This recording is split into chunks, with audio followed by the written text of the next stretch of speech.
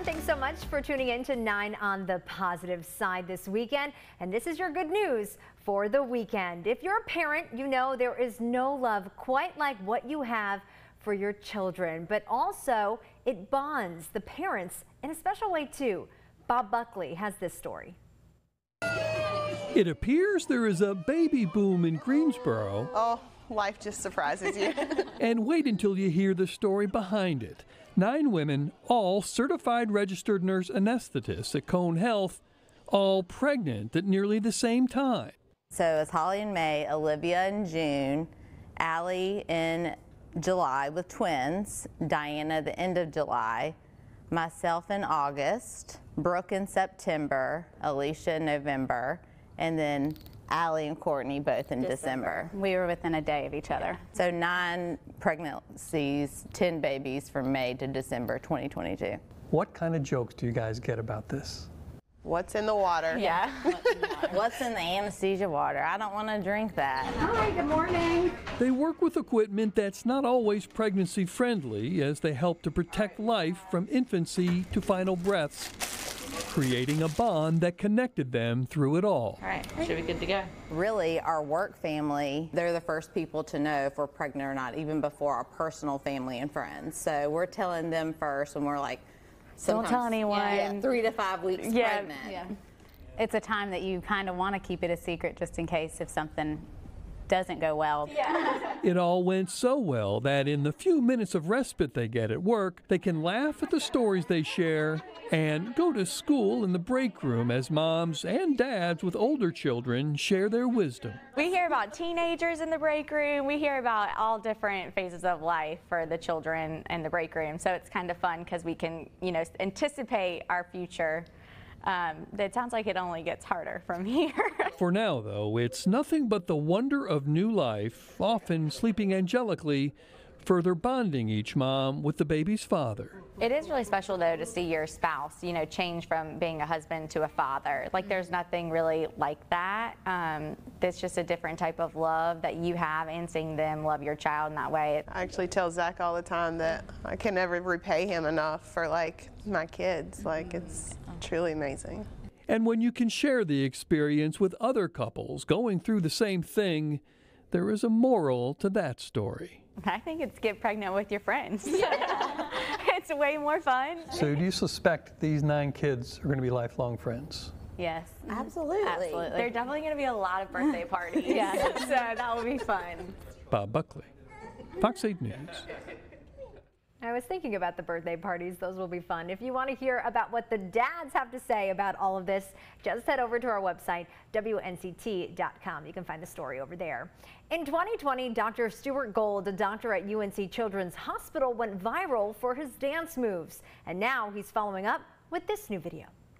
Going on right here, a celebration to last throughout the years.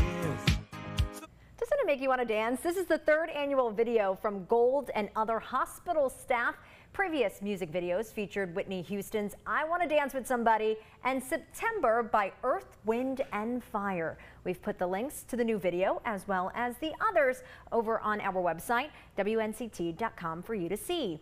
A dog in California is wowing players on the field while also lending them a paw. Sakura Gray introduces us to Corey.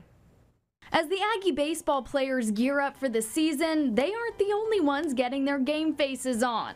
Corey the dog has an important role on this team.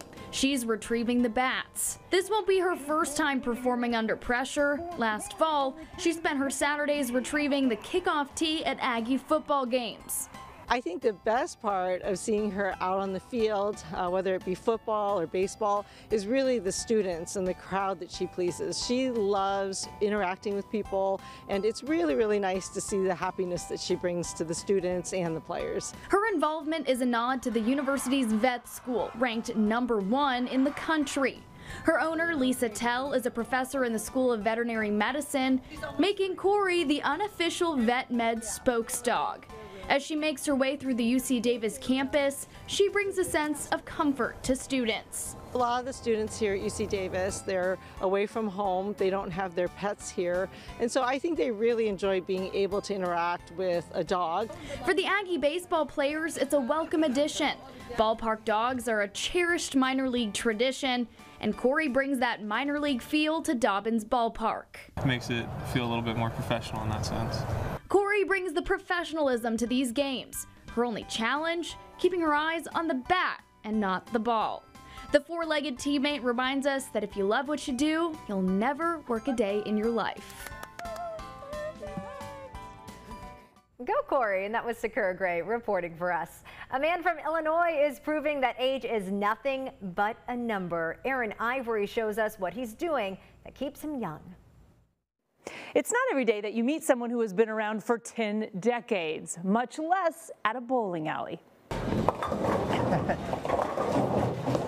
Get your shoes on. You want to talk about the long game?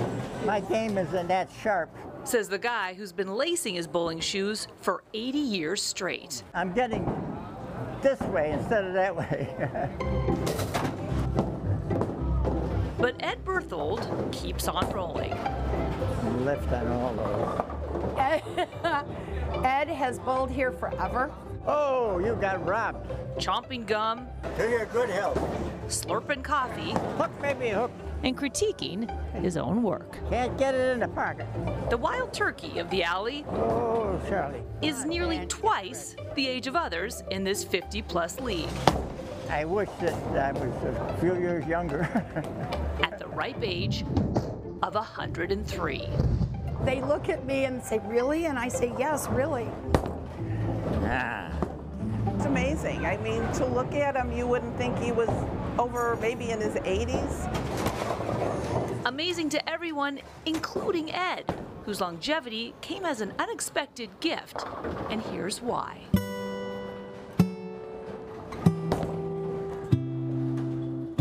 My father died at 39, tuberculosis.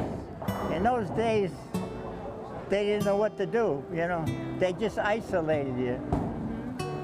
And when I compare that to what happened to me, you know.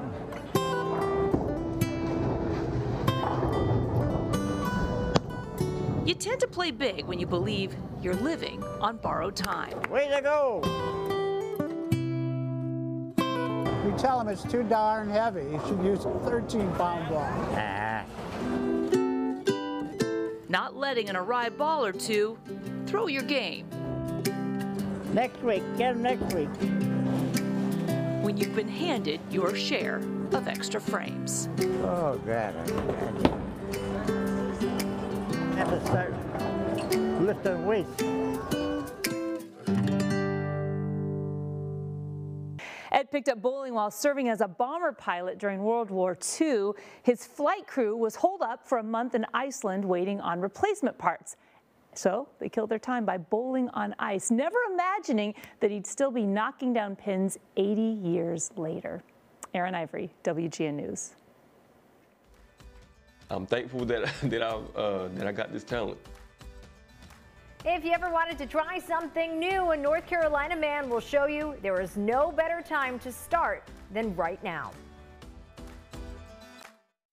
A few Craven County educators are spreading their wings and taking flight to further their knowledge of STEM principles. 9 on your sides, Claire Curry joined them on the runway to learn more about the program with Civil Air Patrol.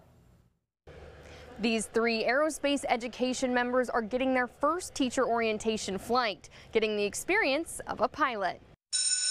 From the classroom to the sky.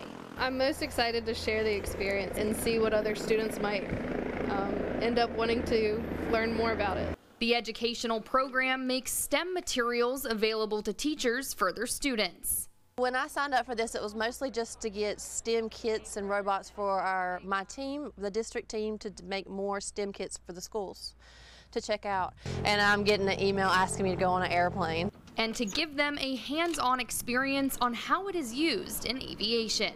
You've got your pitot tube here, make sure it's not blocked because that's your airspeed. Want to make sure that's unobstructed.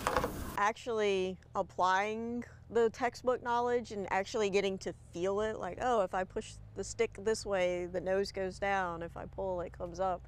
As well as get an overhead view of their home base. I navigated out to the school and flew around the school and coming back in, and when we were coming into the landing, he let me fly until I got nervous, and then he took over. They add they're eager to get more educators involved in this program. To learn more, you can head over to our website at WNCT.com. In New Bern, Claire Curry, 9 on your side.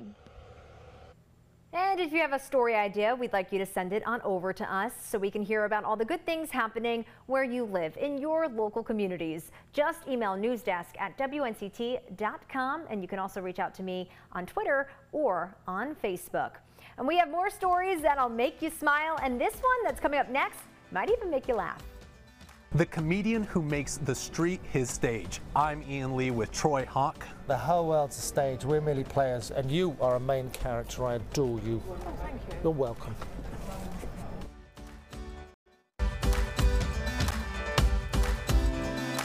Comedians are known for their quick wit and ability to make us all laugh, but few of them are famous for dishing out compliments.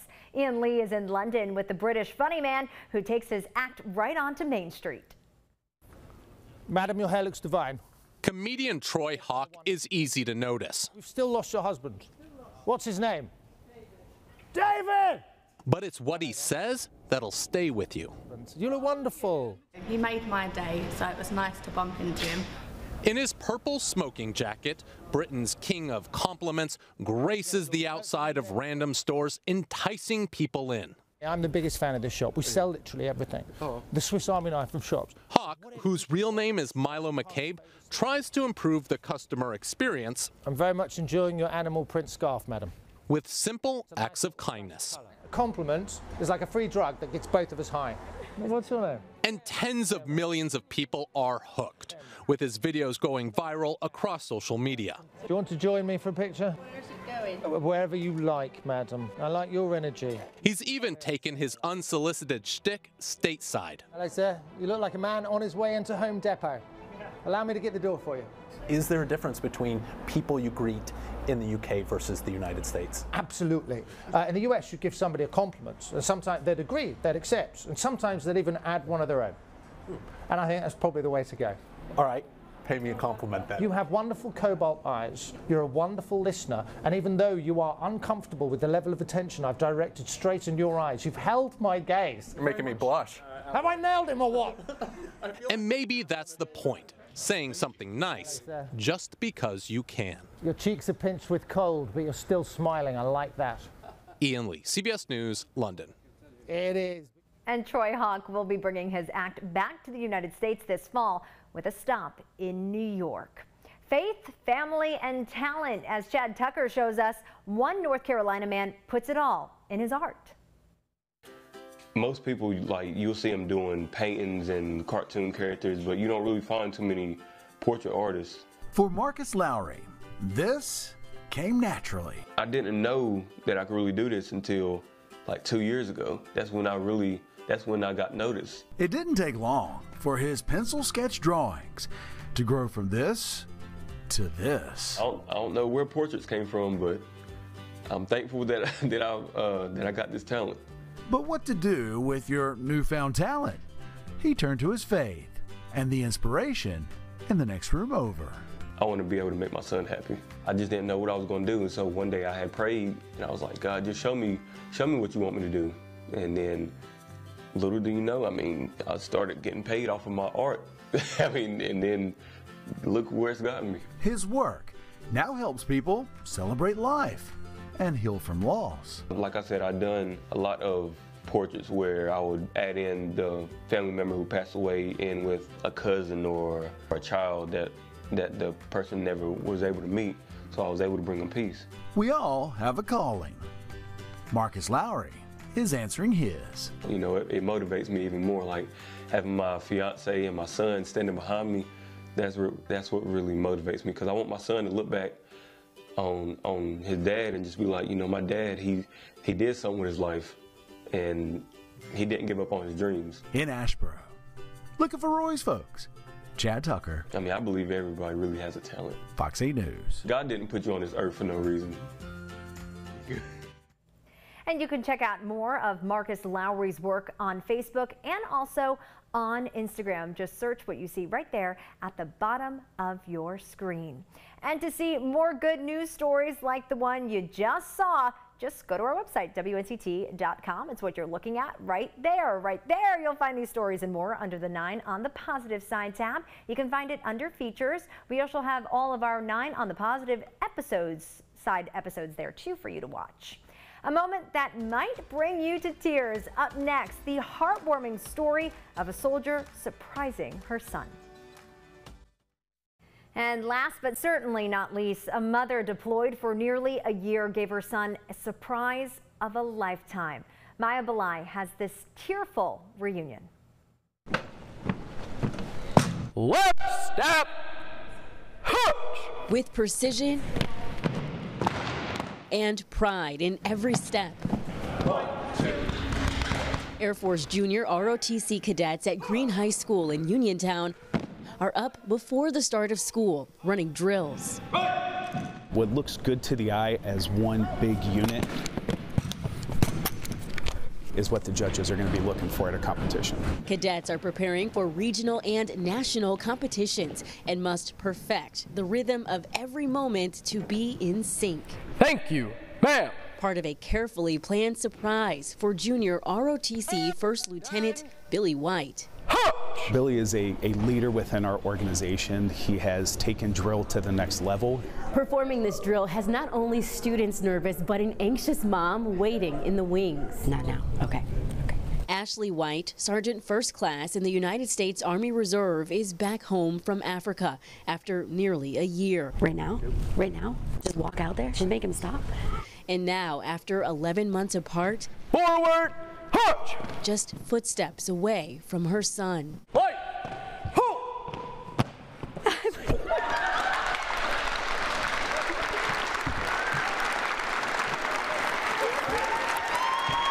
I was really focused on my flight, and I thought that it was one of our cadre coming up, so I was really confused to why she wanted us to halt.